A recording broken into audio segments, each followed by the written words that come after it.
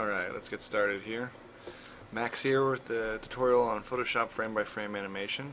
We're going to start with a new project. Let's get a preset. Film and video. Size. HDTV 1080p.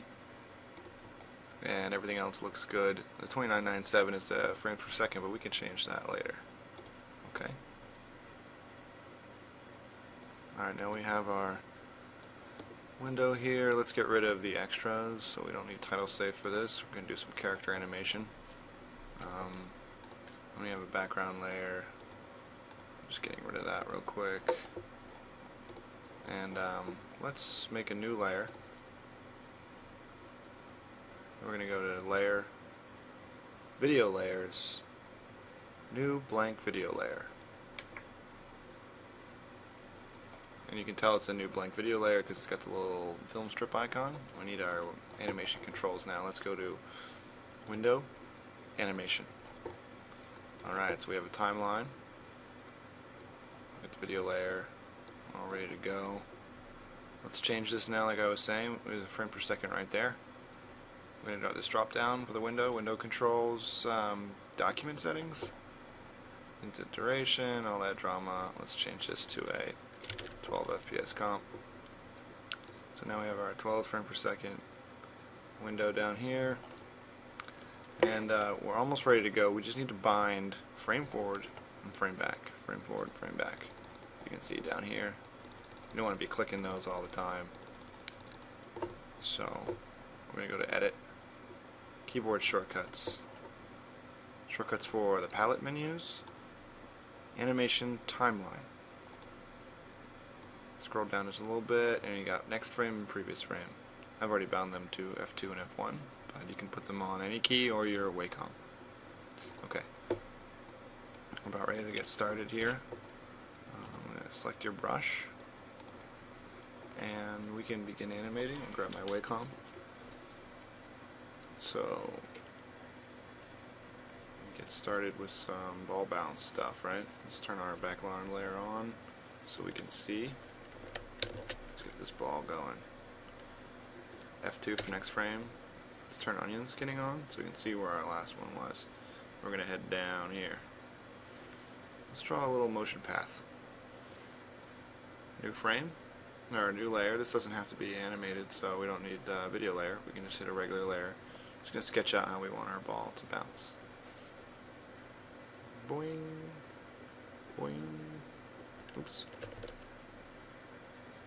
Looks pretty good, right? Splash here, splash here. Maybe we can bounce, bounce, bounce, bounce, bounce. Dribble off to the edge, right?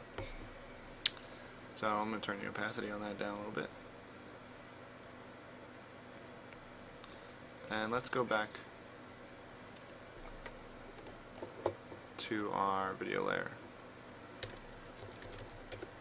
Next frame. So we're going to go down here a little bit. Another circle. Down a little further. Another circle. And we're going to impact. Another one. Let's squash. Next one. Let's stretch out of here.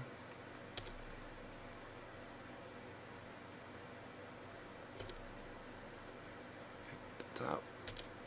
Keep going.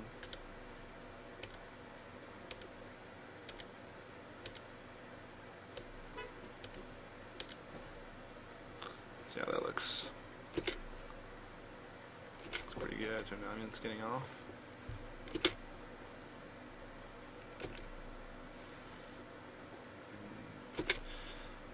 a pretty good ball bounce. Alright, let's move along. If you want to bring in some source footage to rotoscope in the background, you do that pretty easily. You go Layer, Video Layers, New Video Layer from File. And you can navigate to your source footage. I'm going to get this runner footage I found. Do a little walk cycle here. Press Control key to expand that. Converting is fine. No big deal. And stretch this out.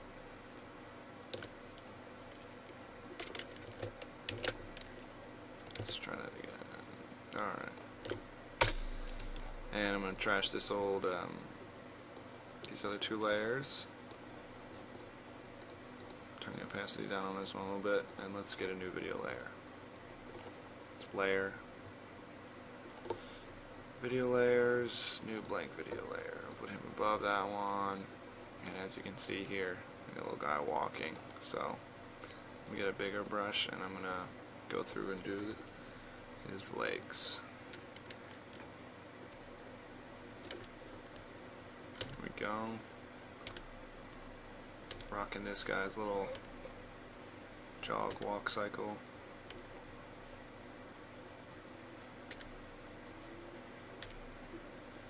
Nice Adidas shorts, man. Alright, then we can do a new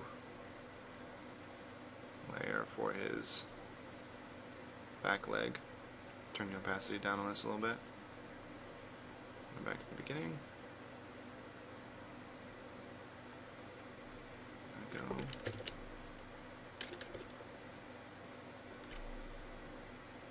And I'm frame advancing with my F2 key.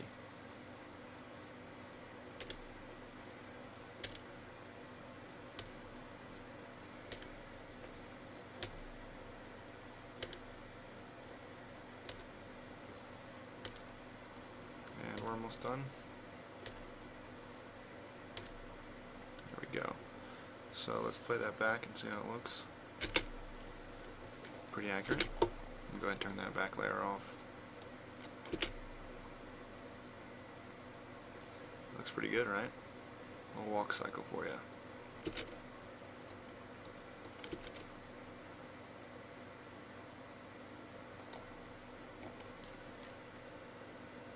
So let's talk about exporting this stuff. You want to turn all your layers off and retain the opacity of the alpha channel here. And you can just go to File, Export, Render Video, and you get a lot of options here. I recommend doing a PNG sequence. So you'd navigate to your folder and you can get your subfolder. If you named them Untitled 1, it'll do Untitled 1 to Untitled 1000 or whatever. Or 1001, 1004, etc. You guys should know about that if you used Maya before. So yeah, image sequence, PNG, alpha channel, it'll still work. There you go, document frame rate, everything we want. Make sure you have currently selected frames on, or you'll be rendering the whole thing. And you can hit render, and this goes pretty fast.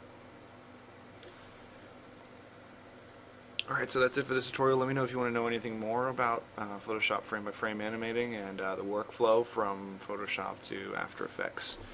Alright, see y'all later.